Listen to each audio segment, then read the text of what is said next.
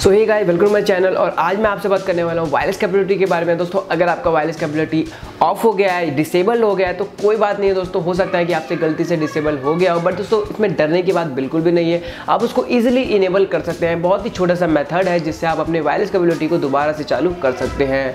दोस्तों इस वीडियो में आपको बताने वाला हूँ 3 मेथड के बारे में, वायरलेस कैपेबिलिटी कैसे आप इनेबल कर सकते हैं। दोस्तों इसी टॉपिक में मैंने 2 वीडियोस अपने चैनल में बना रखी है। अगर आपने उसको नहीं देखा है तो आप अपने मेरे डिस्क्रिप्शन में जाकर उनकी लिंक मैं आपको दे दूंगा, वहां से इजीली इसको देख सकते हैं।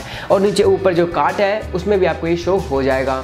दोस्तों बात करते हैं कि जिन लोगों के लिए ये कैपेबिलिटी वाला वीडियो मेथड काम नहीं किया था, उन लोगों के लिए मैं ये वीडियो बना रहा हूँ स्पेशली। दोस्तों कई सारे लोग हैं जिनके लिए मेथड बहुत अच्छा काम हुआ था। कई सारे मैसेजेस मेरे को आए, कमेंट वगैरह आ रहे थे कि मेरे लैपटॉप में ये काम बिल्कुल भी नहीं कर रहा है। दोस्तों इसलिए मैंने सोचा कि क्यों ना एक वीडियो बनाया जाए ताकि आप ये सभी लोगों के लिए काम करें। इसके अंदर मैंने 3 मेथड इसीलिए बताए हैं ताकि ये वीडियो सबके लिए हेल्पफुल हो जाए। दोस्तों इस वीडियो को लास्ट तक देखिएगा ताकि आपको ठीक से समझ आ सके कि आप अपने लैपटॉप को वायरलेस कैपेबिलिटी को कैसे इनेबल कर सकते हैं। दोस्तों आपका ज़्यादा टाइम वेस्ट ना करते हुए चलिए शुरू करते हैं।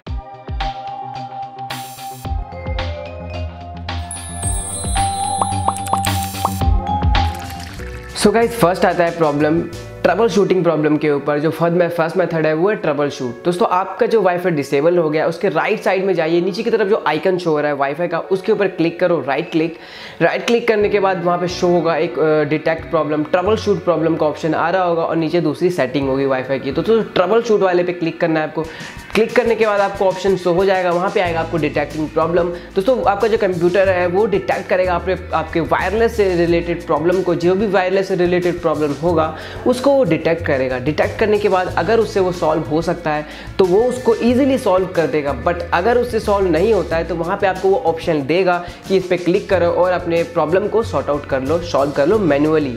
दोस्तों अगर इससे भी आपका काम नहीं होता है, आपका प्रॉब्लम सॉर्ट आउट नहीं होता है, तो सेकंड मेथड में आपका जो काम है बिल्कुल सॉर्ट आउट हो जाएगा, प्रॉब्लम बिल्कुल सॉर्ट आउट हो जाएगा।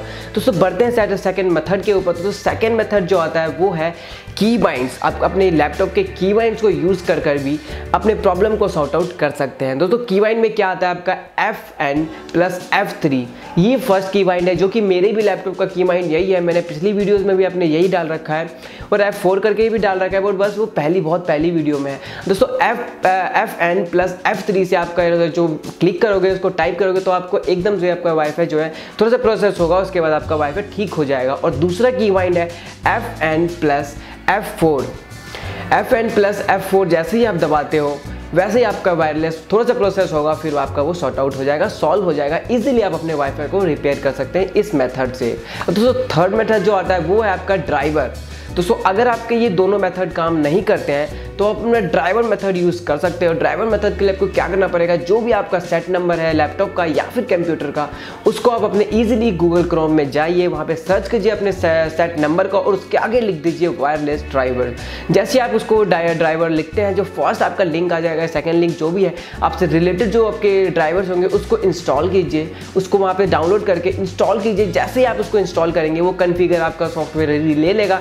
हो सकता है कि रीसेट का ऑप्शन मांगे आपके लैपटॉप के अंदर, तो रीसेट कर दीजिएगा। जैसे ही आपको रीसेट करेंगे अपने लैपटॉप को, वैसे ही आपका वायरलेस कैपेबिलिटी इनेबल हो जाएगा। तो दोस्तों अगर इन मेथड आप ये सारे मेथड जो मैंने आपको बताया, ये मेथड आपके लैपटॉप में काम नहीं करते हैं, आपके कंप्यूटर में काम नहीं करते हैं, तो मुझे कमेंट में बताइए, मैं आपके लिए कुछ नया मेथड लेकर आऊँगा आपके वाईफाई वायरलेस कैपेबिलिटी को ऑन करने के लिए। दोस्तों अगर आपको ये वीडियो पसंद आई हो तो प्लीज़ इस वीडियो को लाइक कीजिए। और आपको ये समझ नहीं आया हो इस वीडियो के बारे में कुछ भी, तो आप मुझे कमेंट कर सकते हैं, मैं आपके कमेंट का जवाब दूंगा और आपकी प्रॉब्लम को सॉर्ट आउट करूंगा। दोस्तों आपको कोई भी प्रॉब्लम हो, कोई भी सजेशन हो तो कमेंट बॉक्स में लिखिए, प्लीज लिखिए, ताकि मैं आपके सजेशन को और आपके वीडियोस को ला सकूं, अपने नेक्स्ट वीडियो में टाइटल में जोड़ सकूं। दोस्तों आई होप कि वीडियो आपको पसंद आया हो। तो मिलते हैं अगले टेक्निकल वीडियो में, तब तक के लिए जय हिंद, जय भारत।